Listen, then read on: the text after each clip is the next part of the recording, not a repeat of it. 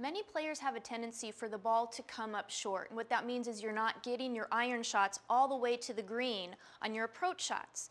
Now, what we tend to forget is when we're gauging our distance with our clubs, let's say you hit a 7-iron, 150 yards, if you hit it perfect.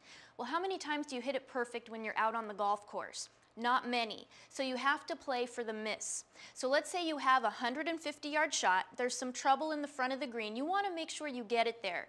Don't take your 7-iron and hope you hit it perfectly. Take your 6, maybe even a 5, and put a nice, smooth swing on it.